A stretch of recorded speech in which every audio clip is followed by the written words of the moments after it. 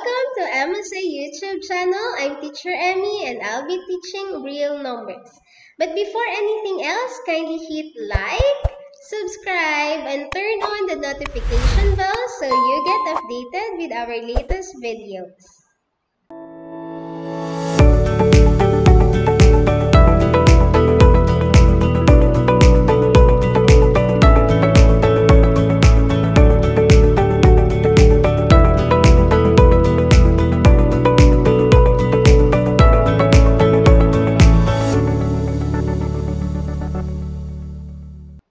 Alright, so let's talk about real numbers. These are numbers that most commonly used in arithmetic. Any number that you can think of and can be plotted in the number line are called real numbers. Examples, we have 2, -1, -5.5, square root of 34, pi, 2 cubed, 3/7, and a lot more. So let's try to plot them on the number line. And here's the result. So as you can see, they are in different form. We have decimal, fractions, radicals. So how do we categorize those numbers? Try to look at our chart wherein real numbers are on top and is divided into two categories, the rational and irrational numbers. So what are rational numbers? Is the set of numbers that can be expressed as a quotient A over B, where A and B are integers and B is not equal to 0. That means any number that can be written in fraction form are all rational numbers. So here are the examples: 1/2, 3/5, 9/2, -7/11. We also have 4 and 1/3, which is equivalent to 13/3. And whole numbers like 2 can be written as 2/1. Another, we have decimals like 0.25, which is equivalent to 25/100. And another, we have the repeating decimal that continues endlessly, like 0.72727 and so on, which is equivalent to 8/11, and 0.333 and so on, which is equivalent to 1/3. So take note, if you have repeating decimal that continues endlessly, they are considered as rational numbers. So what if we have non-repeating decimal that continues endlessly? Are they still rational numbers? The answer is no. They are under the category of irrational numbers. It's the set of numbers that cannot be expressed as a quotient of two integers. Examples, we have pi.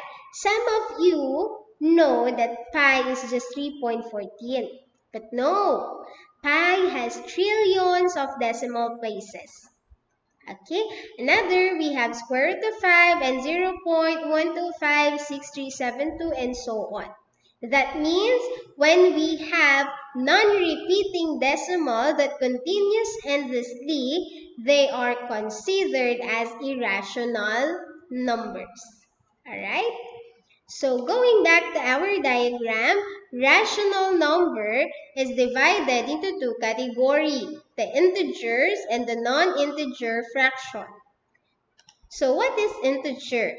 The set of integer is from -infinity, -4, -3, -2, -1, 0, 1, 2, 3, 4, up to positive infinity.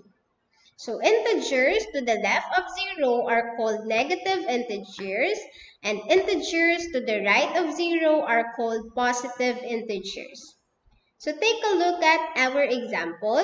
If you are familiar with the number line, 0 on the middle, and to the left of 0 you will find the negative numbers, and to the right of 0 you will find the positive numbers. But what if I have -1/2 and +1/2? Are they still integers? The answer is no. If you have fraction, negative or positive, decimal, mixed number, they are considered as non-integer fraction.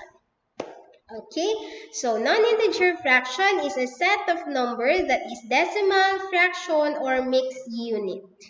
Example, we have 2/3, 4 and 1/5, 0.145, and 3.475.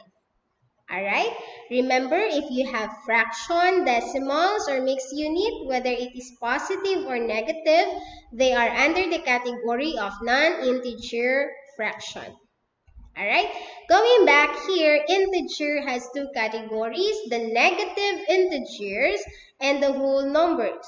So negative integers, from negative infinity, -4, -3, -2, up to -1. Alright, so from 0 to positive integers, that is what you call whole numbers. Alright, are numbers without fraction, and it is a collection of positive integers and 0. So that is what we call whole numbers. Going back again, whole numbers has two categories, the 0 and the natural number. So that means from whole number, if you take away 0, and then the rest will be the natural numbers. Okay, so natural numbers here are set of all the whole numbers excluding 0. Okay, they are actually called counting numbers because when you count, you start from 1, 2, 3, 4, and so on and so forth. Alright, so that's all about real numbers. Let's try to have some exercises. Alright, all you have to do is put a check if the given number is natural number, whole number, integer, rational, or irrational. If not, then put X. Alright, let's have the first one, 7. Is it natural number? Yes. Is it whole number? Yes. Is it an integer? Yes. Is it a rational number? Yes. Is it an irrational? No. Alright. How about square root of 12? Is it natural number? No. Is it whole number? No. Integer? No. Rational? No. It is an irrational number. Alright, how about 1.246527 ... Oh, that means this is an example of non-repeating decimal that continues endlessly. So is that considered as natural number? No. Whole number? No. Integer? No. Rational number? No. This is an example of irrational number because we cannot rewrite that as fraction form. Alright? How about 4/9? Is it natural number? No. Whole number? No. Integer? No. Rational number? Yes. Is it an irrational number? No. Alright? And the last one, we have -10. Is it natural number? No. Is it whole number? No. Is it an integer? Yes. Is it rational number? Yes. Is it an irrational? No. Alright. Next, we have complete the following statement by using always, sometimes, or never. Okay, the first one. All integers are blank rational numbers. So let me tell you a technique. Alright, take a look at our chart. If the pattern goes up, the answer is always. But if the pattern goes down, the answer is sometimes. Okay, for example, all integer is here, and rational numbers is here on top. Alright, so the pattern goes up, therefore the answer is always. Alright, next. Whole numbers are blank natural numbers. Going back to our chart, from whole numbers to natural numbers. So that's going down. So the answer is sometimes. Alright, third one, we have rational numbers are blank and integer. Take a look at our chart. Rational number is here, integer is here, so the pattern goes down. Alright, from rational to integer, that means sometimes. Alright, and the last one, we have all natural numbers are blank irrational numbers. So if you take a look at our chart, here is irrational and the natural number is, where's the natural number? Here. So that means natural numbers can never be an irrational number. So the answer must be never. Alright? So that's all about real numbers.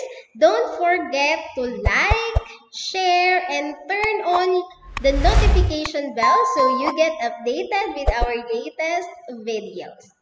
Alright? Bye!